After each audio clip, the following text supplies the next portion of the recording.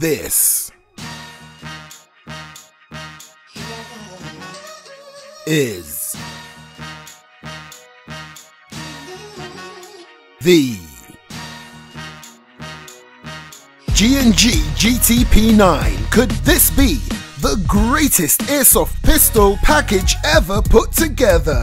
Oh, that's a bit of a stretch, but I tell you what, let's have a look.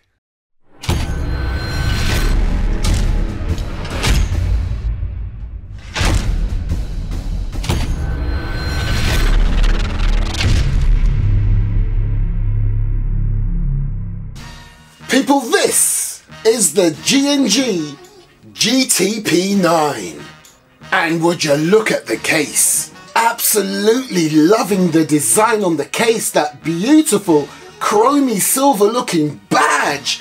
Oh my gosh, I can't tell the last time I got this excited about an airsoft pistol and what it comes with. Yes, I know I practically get excited about every airsoft gun, but you know when I get super uber excited. And come to think of it, the last time I got this excited about an airsoft gun was when I got this baby.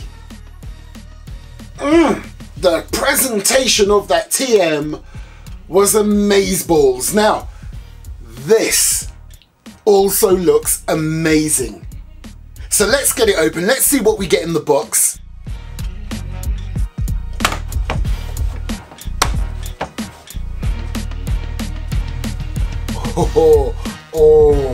Oh, come on. Come on. Would you feast your eyes on this? What a nice, neat package. Now, straight away I'll show you up here, you've got your manual, and then here in the main part of the case, you've got a full metal mag, a nice crystal clear see-through speed loader, a backstrap, a spare backstrap, and would you look at this, a nice chrome effect plate or plaque that not only has the model and make of this pistol, it has the corresponding serial number that matches with the pistol. Although I wish it wasn't just a sticker. And then, of course, as I showed you earlier, there's this manual that's tucked away neatly in that pocket right there. I think this is really cool, the way G&G have presented this. And, oh, look, there's something else. Oh, what a nice touch. A little patch that matches your pistol. Yes, a little patch of this bad boy. So before we go any further, let me show you all the accessories close up. So this is your spare back strap. So this will make the grip bigger if you've got large hands. And then you've got this gorgeous looking speed loader. Yes, I just referred to a speed loader as gorgeous. And the reason for that, again, you quite often don't get them looking like this. And look, it's also G&G branded. It's almost like a crystal effect. And you also have this full metal mag. Now, apart from the base, of course. Now, before I go any further, let's just complete that picture. Look at that. So first of all, let's start off with the base. As you can see, you've got your G&G branded base plate for your mag, the place where you would put the gas, and you see where it says push? Let's do that. Nice. So what this is, I'm led to believe, is your little hop-up adjustment key. Yes, you heard, hop-up adjustment key. So unlike a lot of other gas blowback pistols, you don't need to remove the slide to adjust your hop-up. You simply slot this down the barrel. But before I do that, for safety's sake, let's remove the mag. Now, here's another thing that sets this apart from all my other pistols, and you know I've got one or two pistols. Even the mag release is different. It's actually on your trigger guard right there, and it's ambidextrous. So you simply push down on this right there, and look, that releases your mag. So as I was saying before, you simply slot this little tool in the front, and look, it clicks into place. And if you listen carefully, you can hear your hop-up being adjusted. And then once you're done, just slot it back into the back strap. And the great thing is, You know that other spare backstrap that's in the case? It also has an adjustment tool in there also, so if you lose this, you know you've always got a spare. Oh, satisfying click. So let's continue with the grip. As you can see on the backstrap, you've got this nice texturized panel right there. Also on each side of the grip and on the front. Do you know, does this remind you of another particular striker fired pistol? Anywho, let's continue. Talking about striker fired, this is a striker fired style pistol, meaning there's no visible hammer for you to see or cock, it's all inside there. And there you have your very cool looking sights. Although, you know, I've got to come back to this. This is really letting it down. It's a sticker with the serial number on. It makes it less authentic, really. The fact that it matches what's inside the case is cool, but it would have been so much better if it was actually stamped into the body. But to be fair, it's not just a piece of paper type of sticker. It actually, because I tried pulling it off and it does come off, it's almost like a little sheet of metal. If it's not metal, it's very much a very sturdy piece of something. It's not just paper. Right, let's move along. You've got these nice sort of serrations right there that makes it easy to rack the slide. You've got the same near the front. And there you have your slide lock and release levers. Now I say the word lever with an S on the end because ambidextrous, baby, look. There's another one on the other side. So if I was to rack this, it should lock back because there are no rounds in the mag, and I'll do this from the other side. I'm simply going to push that down like any other pistol, but from the other side. Nice. Right, let's just release that. There you go. Put this back on safe, and yeah, a good segue to the safety features of this pistol. So right there is your safety button. You can see it from the other side. It's plain, there's no colouring or anything on there other than a little white dot that signifies it's on safe. And when you're ready to take it off safe, ready to fire, you simply push that little button from the other side and you should see a little red dot. And then we move to the trigger. And again, this piece is really reminding me of another brand of pistol that I happen to be a fanboy of. Anyway, if you look on the trigger itself, just like that other famous pistol, there's a little section right in the center of the trigger that you need to engage to fire this pistol. So that's your second safety mechanism. Now what sets this apart from that other brand of pistol are your takedown levers. They've made it so much more easier on this model. There it is right there. It literally goes, look, if you look beneath, right across to the other side. Just like other pistols of this style, you would need to engage with these using your thumb and finger. Now, before I do that, let me just drop the mag again. Then you grab hold of your takedown levers, pull it down, and look how easy that comes off. And I've got to say, what a handsome set of internals you've got in the slide. There's your guide rod, your spring, and as I mentioned earlier, unlike other pistols like this, you do not have your hop-up adjustment wheel. It's all in the front. And have a look here at the lower frame, very well put together. Nice bit of branding just there. Okay, let's put this back on. Oh, lovely.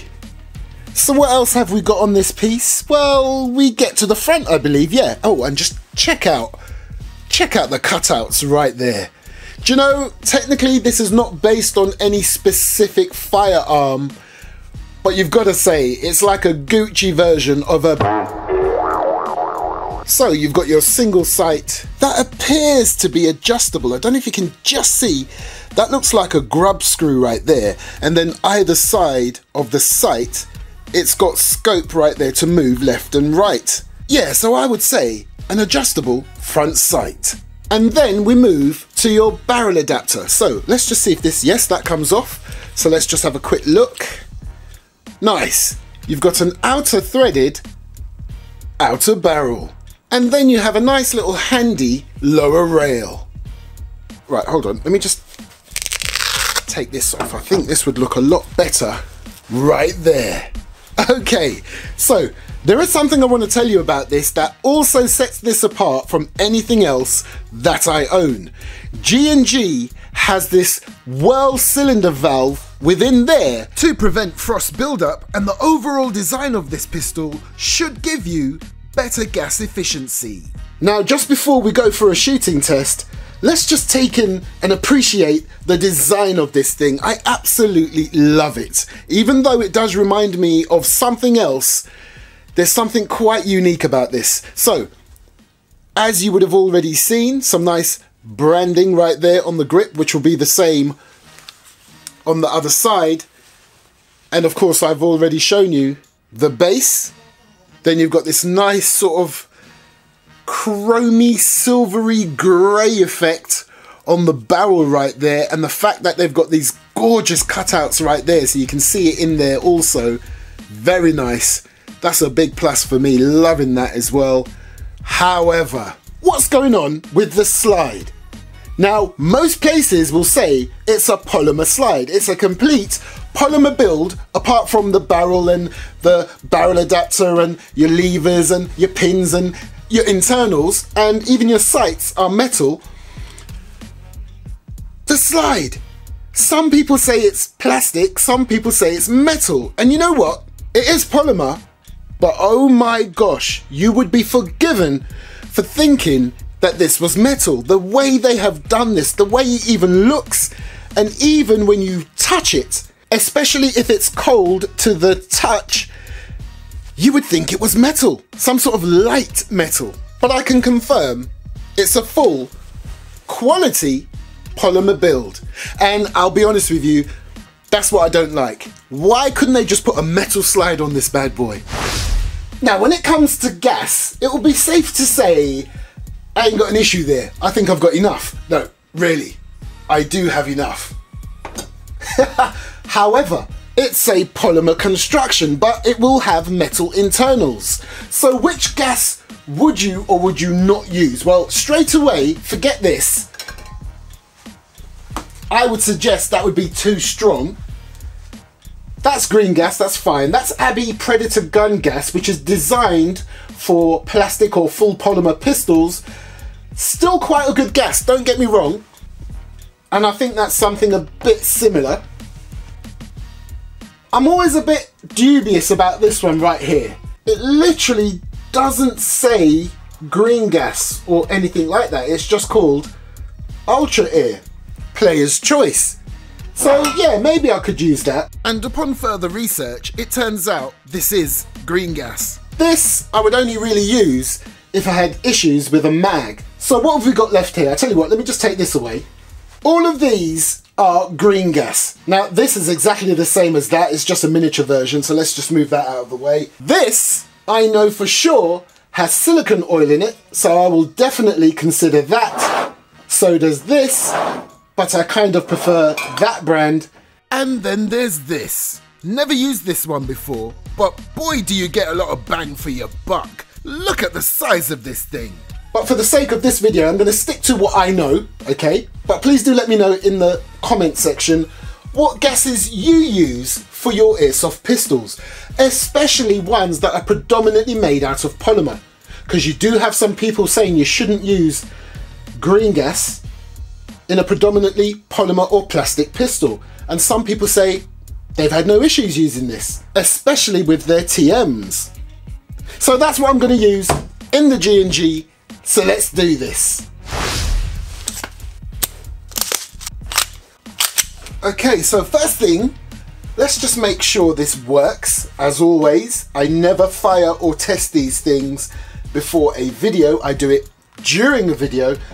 And you know this is true because if you've been with me for a while, you would have noticed I've had 2 failures in a couple of my videos. One being the grease gun, the other being the APS camo pistol. But anyway, just take it off. Safe. So here we go. Will it work? Oh, nice. Very nice responsive trigger as well. Okay, let's see what the chrono's saying. 308.2, 302.5, 302, 300.3, 300.3 again, that's good. 302.5, 298.1, one more, 297. Yeah, I would put that at a comfortable 300 on average, yeah? FPS? Right, let's go full auto. Ha, I'm only joking. Right, you know the drill. It's all about getting every shot in that inner circle.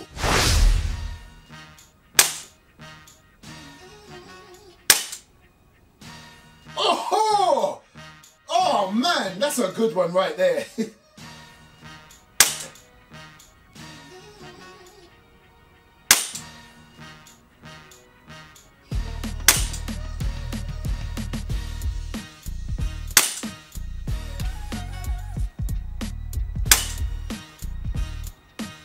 Oh man, I'm so impressed with the accuracy of this thing. I tell you what, let me go rapid fire just to see if I've still got it on point. Oh, not bad at all. I am very impressed with this G&G Gtp9. The accuracy on point. As you can see there, the majority, no, in fact, all of my shots, when I was doing it slower and taking aim carefully, all of my shots landed in that inner bullseye circle right there. Then when I went rapid, still not too bad at all.